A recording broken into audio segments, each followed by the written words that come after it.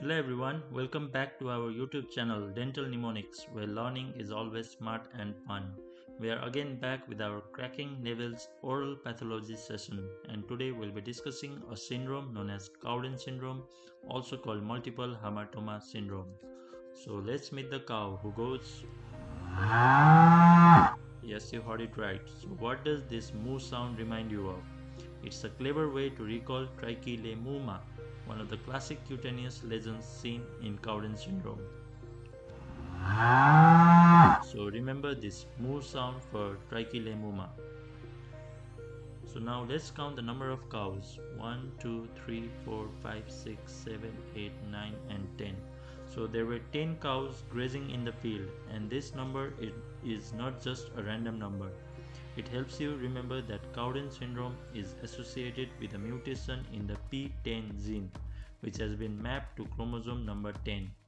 So 10 cows means PTEN mutation and mapped on chromosome number 10. So since Cowden syndrome is one of the conditions caused by PTEN mutation, let's relate the other condition with our cow as well.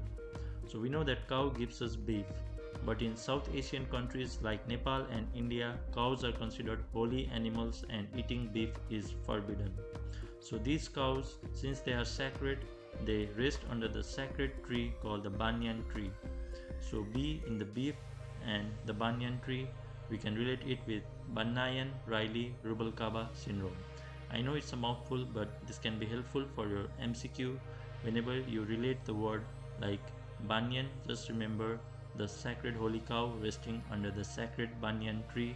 So one condition is Banyan-Riley-Rubalcaba syndrome. And the second one, it's obvious, cow in a den or Cowden syndrome. So now for the next two syndrome, we know that cow gives us milk, which is a rich source of protein, dairy and meat. So protein here stands for Proteus-like syndrome. The D in dairy is for Duclos, and the meat you can relate it with Lhermitte. So protein for Proteus-like syndrome and dairy and meat for Lhermitte-Duclos disease.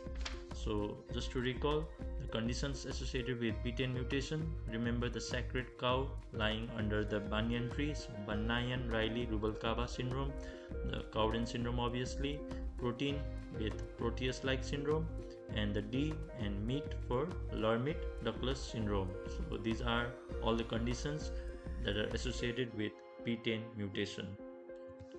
So let's talk about the homeland of the cow. So this cow lived in a 10-acre land. Again, the number 10 reminds you of the PTEN gene, and the acre here represents acral keratosis. It's a warty appearing growth often seen on the dorsal surface of the hands. So this land or the den where the cow lives was located in a very popular highland. So let's decode this. Den stands for dental manifestation. Popular stands for multiple papules. We see those affecting the gingiva, dorsal tongue and buccal mucosa. And the highland stands for high arch palate.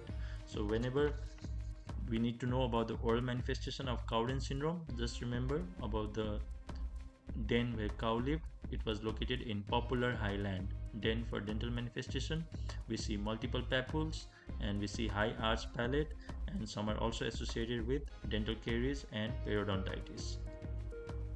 So this is a very important image now to visualize for any Cowden syndrome presentation. So we see the cow wearing a bell on its neck.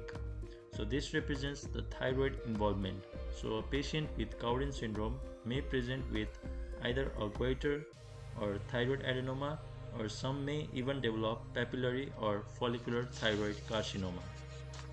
So the second feature is that we see the hooves on palms and soles of this cow. So in Cowden syndrome, patients may develop callus-like lesions on the palms and sole called palmoplantar keratosis. So let's talk about the stripes that we see on cow's back. So this helps us to remember that skin and mucosal lesions are common presentation in Cowden syndrome, including the acral keratosis, which we already discussed. Remember the 10-acre land. So now coming to the cow's milk, we already discussed that cow's milk is a rich source of protein, dairy and meat, and Here, the cow's milk stands for breast cancer and fibrocystic disease of the breast, which usually affects the female affected by Cowden syndrome. So we started with the moo, so now comes the poo. It's ew, right? But this helps us to remember that Cowden syndrome can also be associated with colorectal cancer and hamartomatous GI polyps. So now coming to the diagnosis of Cowden syndrome. So we knew that there was a cow, and just remember where it lived and where was the location of that den. So cow, it went moo, so it stands for trichilemmoma. The cow lived in 10-acre den, so acre stands for acral keratosis, and the location of the den was in popular highland, so popular for multiple oral papules. So these are the three pathognomonic signs, and in order to diagnose Cowden syndrome, we need to have at least two of the following three pathognomonic signs. So just before we end this video, I'd like to talk about this brief summary table. So first, the cow went moo. The moo stands for trichilemmoma. In total, there were 10 cows. So Cowden syndrome is associated with PTEN mutation mapped on chromosome number 10. And to relate it with other conditions associated with PTEN mutation, like the cow is a sacred holy animal, so they like to live in banyan tree, or cow gives us beef, so the B for Banyan-Riley-Rubalcaba syndrome. The second syndrome obvious, cow in a den, cow den syndrome. Milk, like cow's milk is a rich source of protein for Proteus like syndrome, and cow's milk is rich in dairy and meat, so combining this, D, Duclos, meat, Lhermitte, so Lhermitte-Duclos disease.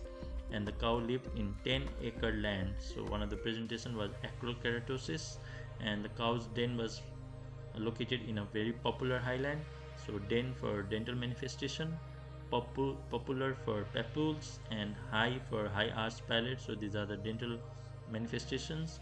And the cow was wearing a bell around its neck, which stood for thyroid cancer or thyroid goiter and adenoma, and hooves on its palms and soles stands for palmoplantar keratosis. The stripes on the cow's back, it stands for skin or mucosal lesions like acral keratosis. And cow gives us milk, which stands for breast cancer or fibrocystic changes in the breast. And we started with the moo, and we are ending it with the poo, so associating it with colorectal cancer and GI polyp. So that's all for today.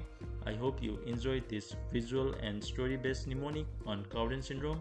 It's fun, it's memorable, and more importantly, it makes learning medicine feel easy. So if you want more easy mnemonics to remember any lesions, not just in oral pathology but any part of dentistry, don't worry, we are here for you. So just comment down below with the topic you would like a mnemonic on, and don't forget to like, share, and subscribe to our channel Dental Mnemonics for more exciting content. Till then, goodbye.